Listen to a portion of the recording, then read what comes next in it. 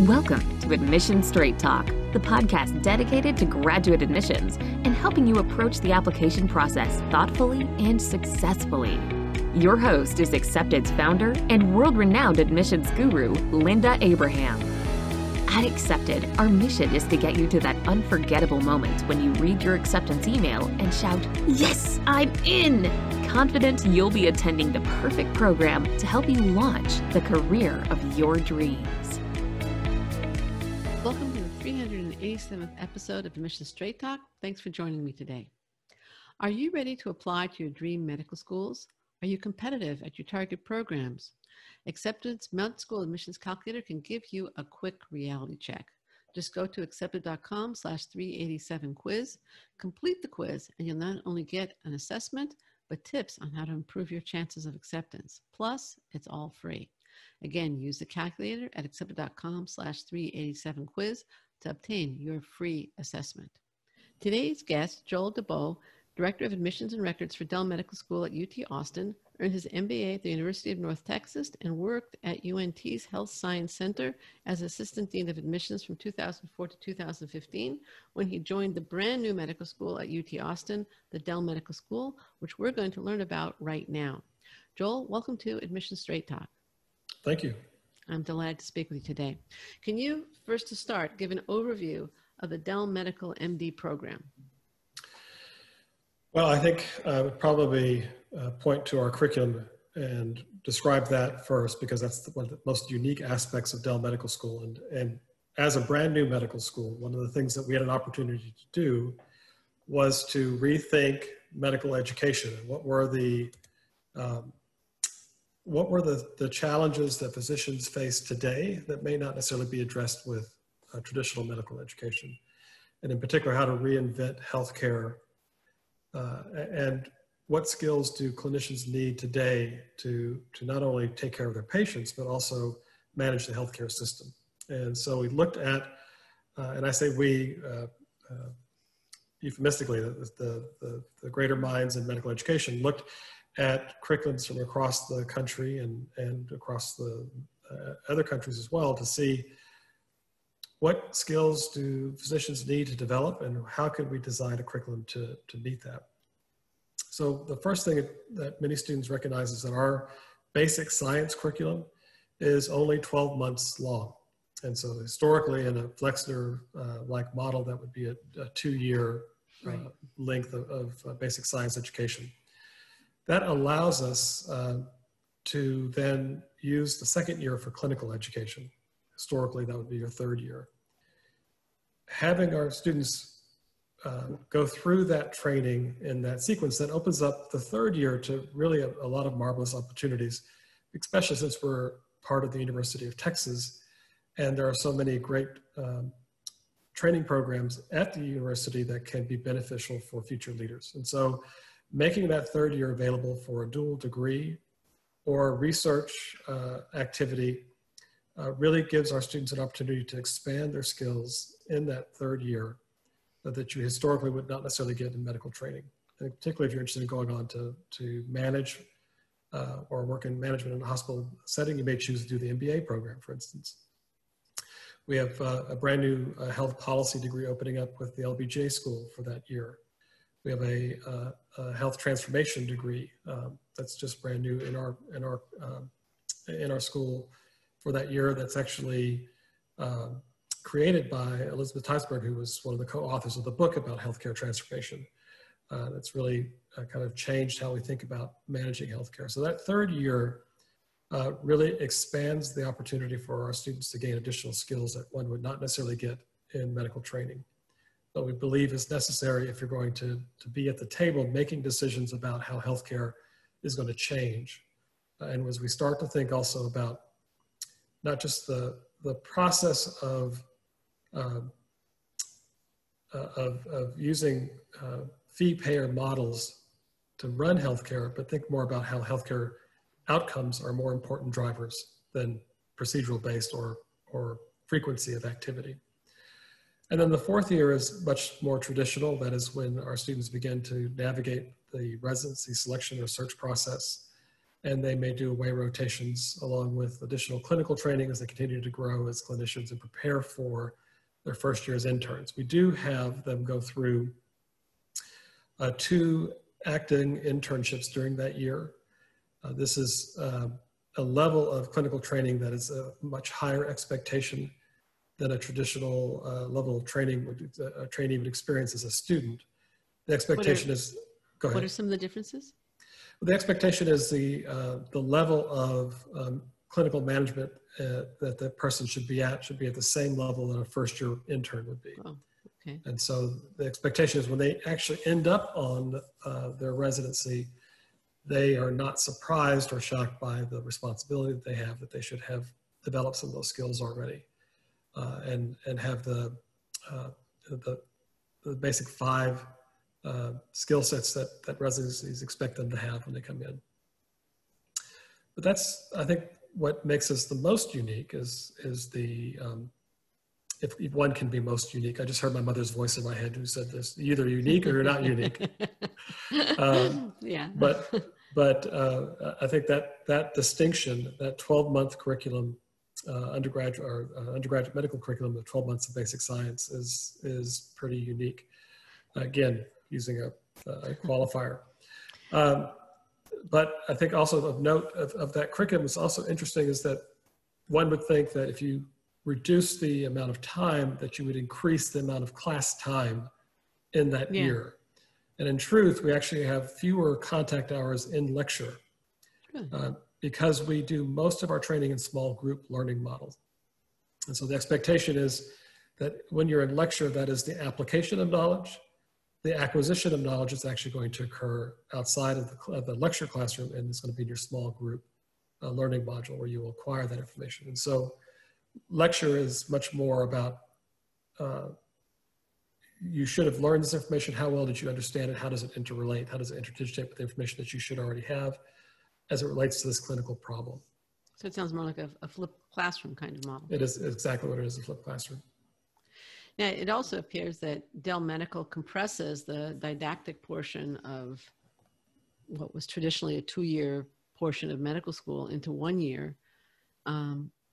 How have your graduates done? I realize you're a fairly new school, but you do already have graduating classes. How have they done with residency placement and on the USMLE exams? So that was one of the big questions when we started was, can you adequately prepare your trainee for, everybody thinks about the USMLE, but really the point is, do you have the basic science foundational knowledge that go into clinical management, which is in the clerkships? So the initial indications when they went from their first year to second year was that many of our clinical sites, which were already teaching medical students at their site, so they had experience, felt like our students were not only prepared, but seemed to be better prepared for that experience. Wow. We also, everybody kind of held their breath, what's going to happen with step 1. And our dean famously said he really doesn't care that much about step 1. In fact, he was an advocate and he advocated for the exam to become pass-fail, which it has now become pass-fail. But we had to step back a little bit and really enjoy the fact that our students did so exceptionally well on that exam, almost a standard deviation above the national average on their average. That's a lot. So they did extremely well, and they worked. Everybody would like to take credit for that, but really the credit goes to them. They worked very hard. So as far as being able to capture the competencies they needed in order to do well in that exam, they did with that 12-month allotted time. But more importantly, what happens in the second year is they start to see the clinical manifestations of that basic science or what the constructs they should be learning from the basic science. And so when they see the disease process and then they go back and take step 1, what's happening is that they're saying, well, I know what this is. And so instead of trying to narrow down 5 choices, they're now narrowing down 2 choices because they're able to quickly identify what the disease process is. And that's part of the exam. It's a second order, third order question exam where you first have to know what they're describing as a disease process before you can talk about the the basic science or biochemical activity that's occurring. So that seemed to have worked very well as far as their training. Yeah, and they got their residencies in terms of. Absolutely. Everybody got the residency of their choice, and some exceptional programs that they've gone to. We always want them to stay closer to home, but they tend to cast a wider net. But we have a number of our students who have stayed in Austin, which is really important for our community, that they continue their training here. But we have students who have gone from coast to coast in their training as well. Wow. Okay. Now, let's get back to that unique or distinctive part of the program. That's the third year. I had the pleasure of interviewing a couple of weeks ago Zach Timmons from the Good Apple. Yes. And listeners can find that at exhibit.com/379. And he, for his third year project, he founded the Good Apple, which is a project to, I guess, give healthy food, healthy produce and local produce, both to all residents of Austin, both those who pay and those who can't afford it. Mm-hmm. And it was a fascinating project, a fascinating lecture. What are some of the other things that students have done in their third year? So it can run the gamut. Of course, it's the dual degree is one option, but then if you want to do the research or the... Do most people go for the dual degree, or do they do things like other things? It's almost half and half. Okay. A little bit more on the dual degree side this last year. And that's because there are many more dual degree options as well. It doesn't necessarily mean that they can't help one of their peers in their project and do that, but they're not going to do a full-time project like some of their peers will. But an example that comes to mind in our first year, one of our students who was an Austin native and very interested in her community and in particular her geriatric community, began to develop a program within the subsidized housing program to connect elderly with resources. These are individuals who live in subsidized housing but don't necessarily have any connection with resources. And discovered that there was a lot of commonality in their needs, and they actually, if connected to each other, actually developed a stronger support group. And she worked with the Housing Authority of Austin to develop that program, and that program, I believe, is still ongoing as a result of her work. Wow. That's one of the key things, like Zach's program as well. One of the drivers or one of the asks of them is to develop something that's sustainable over time, because you can go out and get a grant and you can go intervene or do some kind of intervention in the community. But when the grant ceases to exist, and that intervention ceases to exist. And so how do you develop sustainable activities that directly affect the health of our community? And so that's those types of examples that they're working on. Fascinating. Yeah. Now let's turn to admissions at Dell Medical. I think you've put out enough information. People are probably thinking, gee, how can I get in now? So, does Dell Medical screen secondaries? Are non-Texas residents admitted to Dell Medical? Well, we have a statute in Texas that no medical school can admit more than 10% of their class as non-Texas residents. And so in Texas, we're very fortunate that the state still subsidizes medical education to a high degree. And the expectation is, and the recognition from state leadership is that we have a shortage of physicians, and Texas has grown much faster than we ever expected it to grow. So we do need to grow more healthcare providers as well. So we're fortunate in that regard that it's still relatively well subsidized. It's still, medical education is a cost burden, but it's not what one would think when looking at other private or other states. So it's still a good deal. And part of that expectation is that we train Texans to become those physicians. And so that's why we have a 10% cap on out of state. Now for a small class like ours, we only have 50 students. That's 5 students. So it's not a big population. Right. We do, what we do for screening, the first part of our process is we actually screen applicants to invite to commit or to invite to submit a secondary. So we really didn't think it was fair to open up the secondary application to everybody and then really not review every single secondary that came in. So we wanted to be sure that we were giving those students who we felt like had past behavior that aligned with our mission an opportunity to answer the secondary. And some choose to, and some choose not to.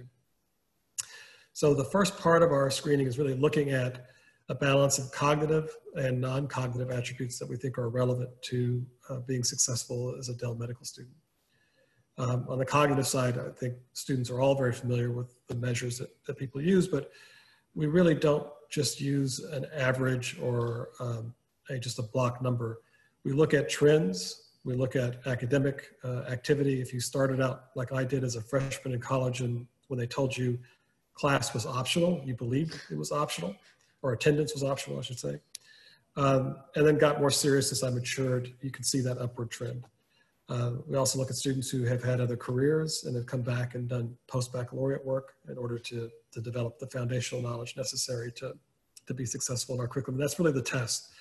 Have they demonstrated development in those competencies so that when they do come into our accelerated curriculum, they are going to have the foundational knowledge to be successful? Because it does require that you have a certain set of competencies developed already, or else you're really going to be behind, and it's not something that you can catch up on. And we look at other indicators of that kind of competency development, which includes not just taking the minimum prerequisites, but what other advanced courses one might have taken.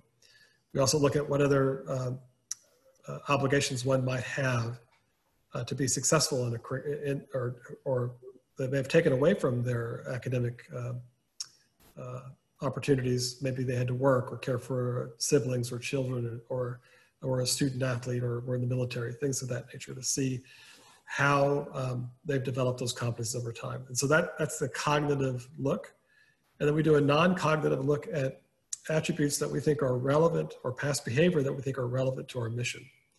So we're particularly interested in seeing individuals who've demonstrated in their past behavior evidence of leadership and teamwork, innovation and creativity, and engagement in their community, which all these things align with what we're trying to do as our mission, making Austin a model healthy city. And so we look for a combination of those and try to find a balance before we invite somebody to submit a secondary. Some students will ask, I have a 4.0 and a 98% MCAT, but I did not receive a secondary. And it's really because you have to have really a foot in both houses. You have to really have a combination of both the competencies in the basic sciences, but also these past behaviors that really align with what we're trying to accomplish. So you obviously review the MCAS application, or the TMD SAS application, I should say, the primary application, before you send out secondaries. Yeah, there are multiple steps. There's multiple steps of review that occur. This particular review is much wider casting of the net. It's looking at past behavior. Sure. And it's much broader. So we invite about 600 people to 800 people to submit a secondary application. If they submit the secondary, then that then comes down to a much more stringent review solely on the non-cognitive competencies or non-cognitive attributes. And that file is independently reviewed by 2 reviewers who have no academic information about the candidate, only their past behavior or VITA activity. Mm-hmm. And they use that to make a decision about how well this person aligns with our mission. Very interesting. Okay. So, because typically, I mean, a lot of schools screen strictly based on MCAT or GPA and MCAT or some combination of them. But, and I think overall schools have been moving away from any kind of more deeper human involvement in the pre-secondary screening. But that's great. Well, we're very fortunate that there's a number of students who are seeking this career called medicine. Oh, yeah. And so we have an opportunity to really look at students for a couple of things. One is the capacity to handle the curriculum, which is a really important foundational set of experiences or skill development that has to be there. But then you also have the opportunity to see who best fits or aligns with what you're trying to accomplish as a new school. And we believe we have a fairly unique mission, and we are attempting to find those students who, based on their past behavior, are going to continue to exemplify or well, actually quite literally, exceed our expectations and what they can come up with. Zach's an example of that. Yeah. I can also relate in our inaugural class, we had 3 students. All 3 had previously been science teachers before they came to medical school, high school science teachers. And so they're in an inaugural class of first years in an accelerated basic science curriculum. And the only expectation we had for them was to be successful in that curriculum. But they missed teaching so much, and the 3 of them connected based on their teaching experience. They decided on their own to develop a STEM outreach program with a local high school, which had no science instruction at all in their curriculum. Wow. Or STEM curriculum. And they created this outreach with this local high school, which still lives today. They've graduated, and that program still lives today with our students. And I think that's a good example of how past behavior can predict future behavior. So that we saw evidence in their experiences, their interest in engaging and connecting with, in their particular case, connecting with young people and teaching science. So that then propagated itself into an idea that they started on their own. Yeah, it's fascinating.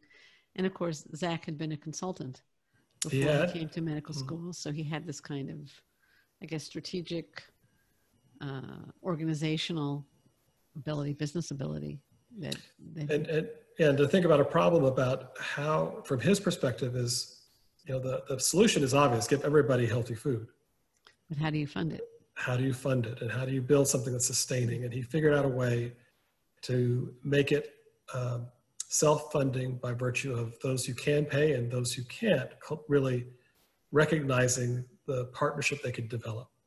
Yeah. And that is proving, and it's, I wish I could say it wasn't serendipitous, but with the current climate or conditions that we're in right now, many more people in our community became food insecure overnight. Wow. And so they really have stepped up their activity to do more than I think they even expected this year to do. Wow, that's fantastic. No, it was a great interview. Again, that's exhibit.com/379 for anybody interested in more information. What are Dell Medical's plans in terms of interviewing for this year? So we have started our virtual interview day experience. We have a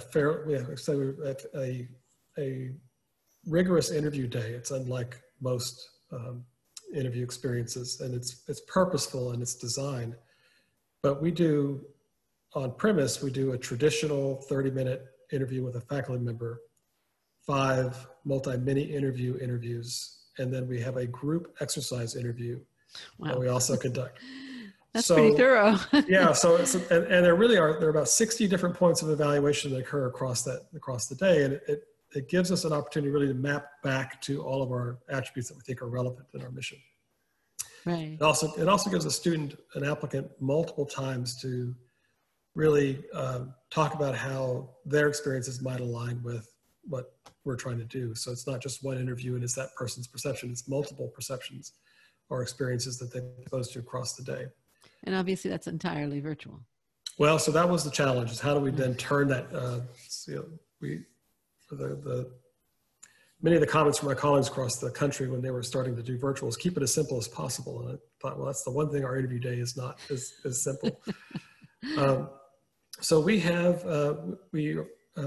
are utilizing Zoom for the traditional interview, the welcome presentation, and the group exercise.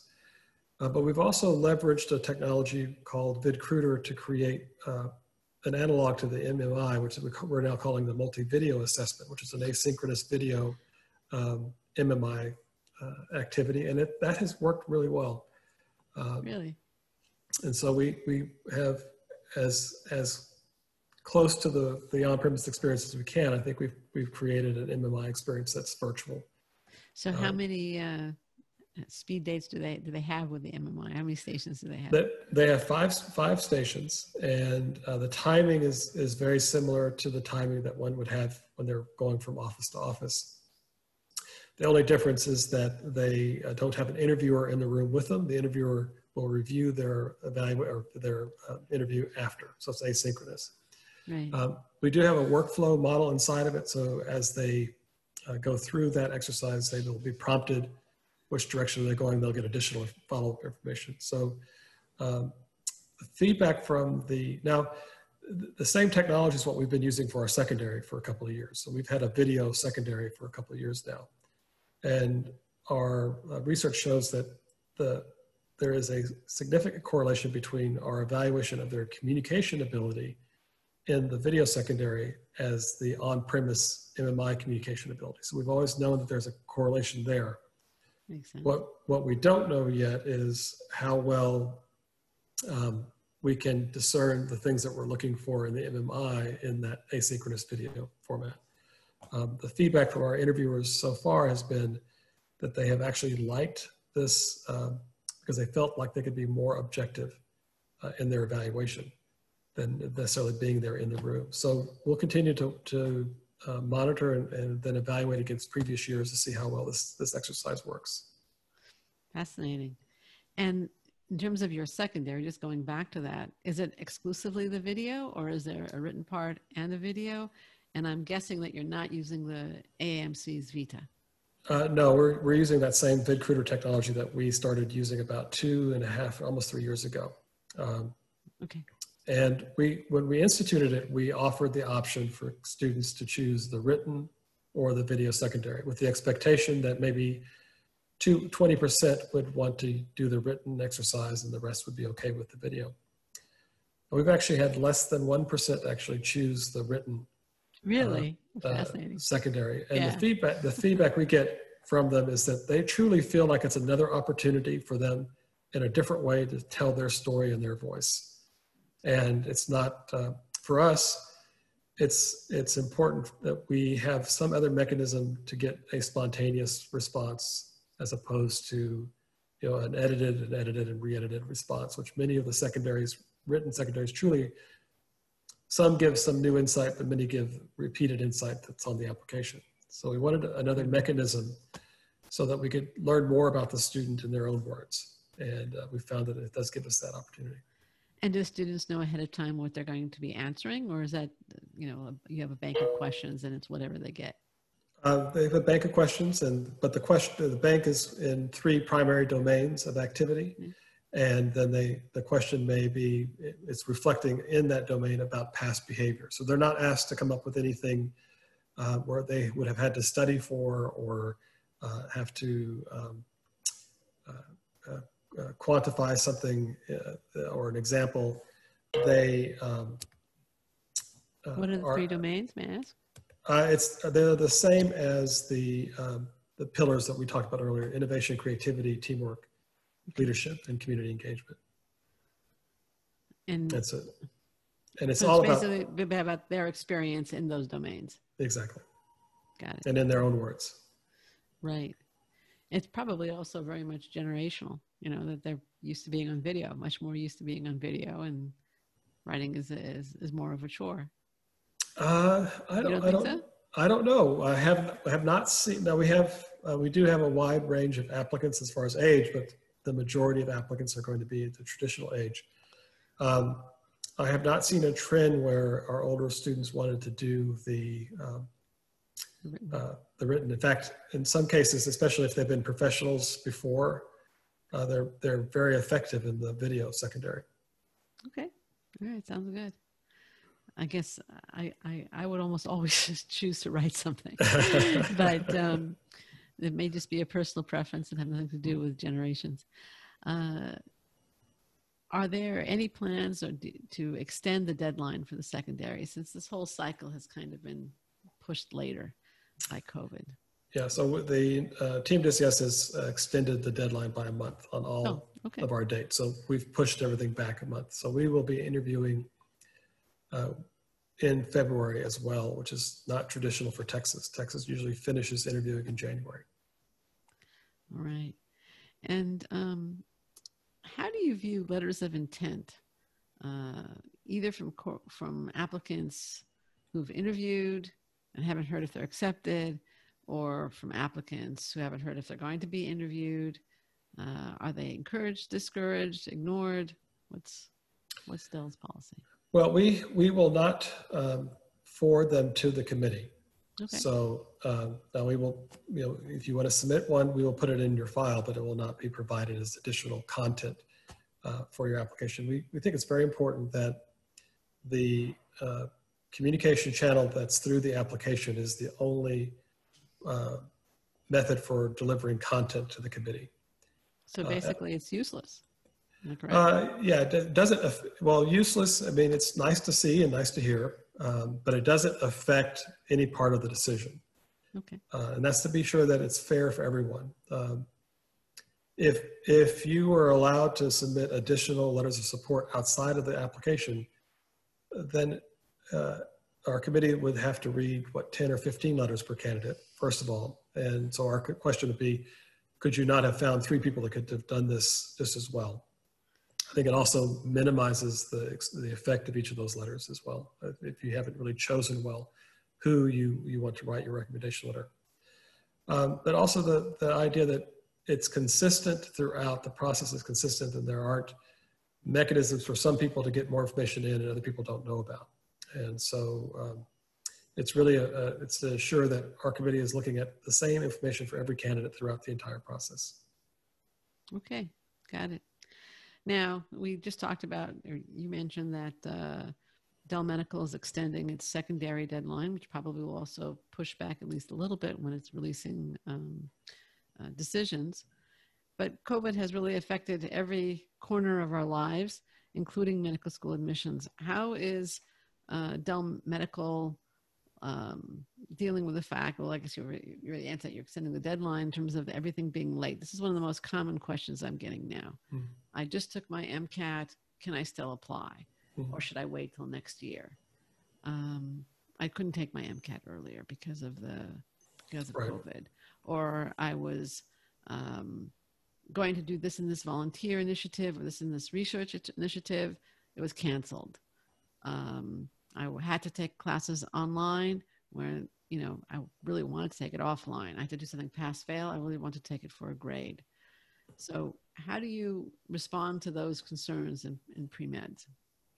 So for this particular class that's coming through right now, COVID really hit towards the end of that window, which they'd be reporting in their application. So they have a whole arc of activity going back several years. So it's not a single snapshot that's being evaluated. We're looking at the entirety of their academic record and their experiences. But we also recognize when we review that they have interruptions that have occurred as a result of that. And so we're always curious to see how that impacted them. What did they do when faced with that? Looking at evidence of resiliency and creativity, and recognizing that maybe they took on new responsibility as well. And so that's what we're trying to look at with an eye to recognizing that it's impacted everybody's life. As far as the deadline, we talked about that's extended out. And yes, if you have taken the MCAT later, we're going to be looking at those applications as well.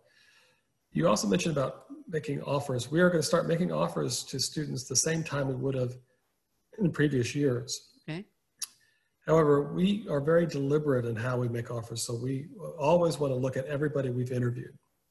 So we don't make a whole lot of offers starting out the gate. So we'll make a few offers as we move along. And we also, in Texas, we have something called the match for undergraduate medical education. So we also make offers in the match, and we also make offers off the wait list. So I would not want a student to think that if they're being interviewed in January that they have no opportunity to be made an offer, or else why did we ask them to interview in January, for example? And so, we're pretty deliberate in that. We don't fill up early. We recognize what our trend line is, and we make a few offers at a time. The class that I'm worried about most actually is not this year's class, but next year's class. They are probably having to figure out how to adjust to this new norm in a way that it's going to impact their application more severely, I think, than this current application cycle. Because this is the point in time when many of those students would have been engaged in maybe second year of research, that's right. engaged in leadership activities that would have been part of their organizations that they were involved in. and they've been advancing into those leadership activities this year. So it's going to be interesting to see how have they adjusted. What have they done to be creative? What have they done to adjust to the new norm? Right, right. You seem to be very, and Dell Medical obviously seems to be very focused on its priorities and its values. Do you see yourself looking for slightly different or additional attributes in applicants because of COVID? No, I think that the same skills that we're looking for are not.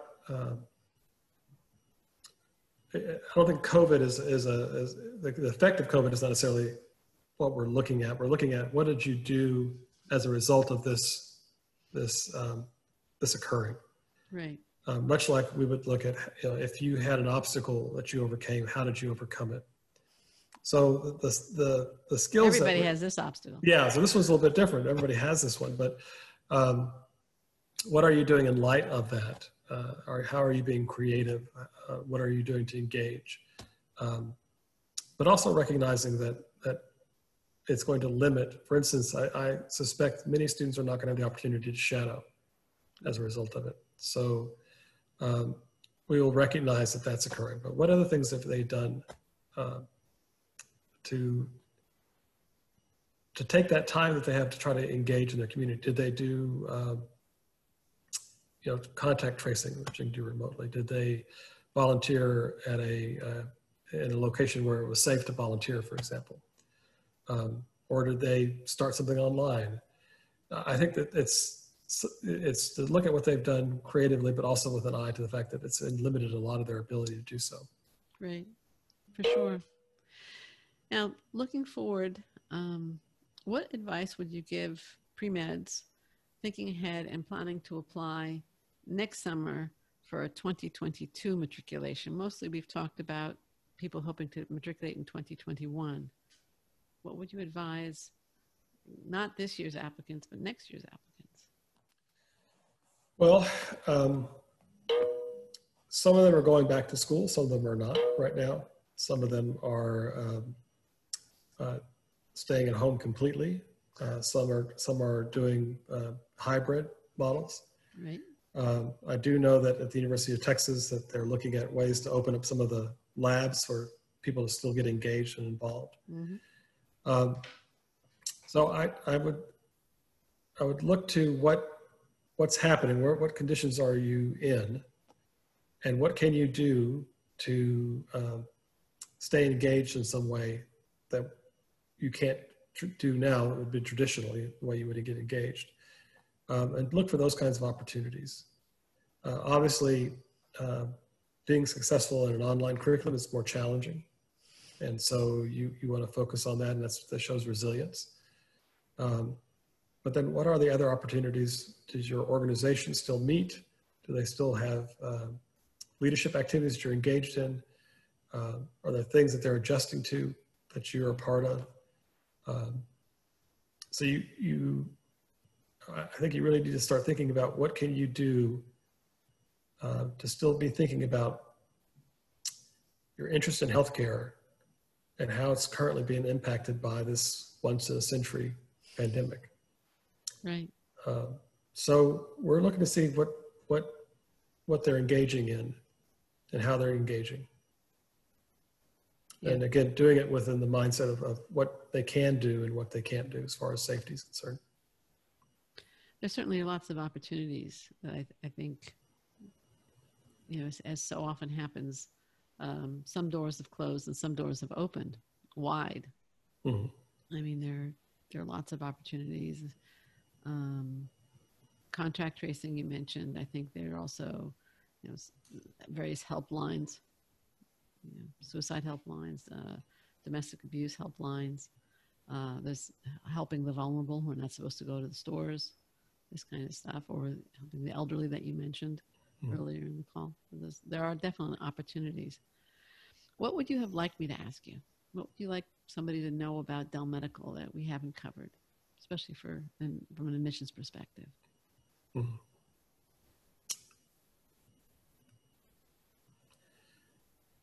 Yeah, I think that one of the things that pre-meds tend to fixate on is what are the minimum requirements? What do I need to do to get in? And I sometimes want to flip that on its head and say, well, what are you trying to accomplish? And think about, why do we ask of you of these to do these things, like prerequisites, for instance? And the prerequisites for medical school are the minimum foundational constructs or knowledge that you need to have for being successful on the MCAT, which is to verify that you've retained those constructs, but also where they're going to start training in your basic science curriculum. And so I would encourage students to not think about just what's the minimum, but what can I do to prepare myself for this education? What kind of courses can I take that will help prepare me for this type of education I'm about to go into? And that includes looking at more advanced courses like physiology, genetics, not just taking biochem and that's stopping right there. So the challenge is to think about not what should I do because you're asking it of me, but why are you asking of me to do this? And what can I do to better prepare myself? Because it's not about just making one hurdle and the next hurdle. It's about building a foundation of experiences and knowledge that's going to help then take you to the next level. Okay.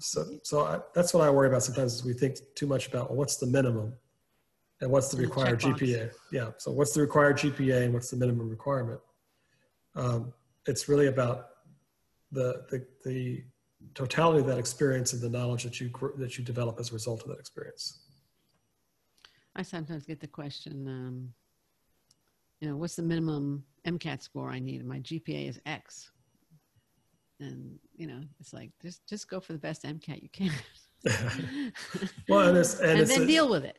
Right. And it's the question is, it's a GPA of X in what courses? Right. And in what trends? And what trend? Mm-hmm. Yeah. Right. So anyways, Joel, thank you so much. This has been fascinating and illuminating. I think we're almost out of time. I want to thank you very much for joining me and sharing your expertise and insight into Dell Medical. Where can listeners learn more about Dell Medical School at UT Austin? Well, if they want to go to our website at dellmed.utexas.edu and click on how to apply, and that will tell you more information about the unique aspects of the Texas admissions process and our application process, our criteria. Thank you very much, Joel. We're going to include links in the show notes at accepted.com/387 to Dell Medical's website, as well as to other resources that may be helpful to listeners. Quick reminder, don't miss Accepted's free assessment tool, the Med School Admissions Quiz. Find out if you are really ready and competitive at your target schools. Take the quiz at accepted.com/387quiz and do it today. This is Admissions Straight Talk, produced by Accepted, and I'm your host, Linda Abraham. I'll talk to you again next week.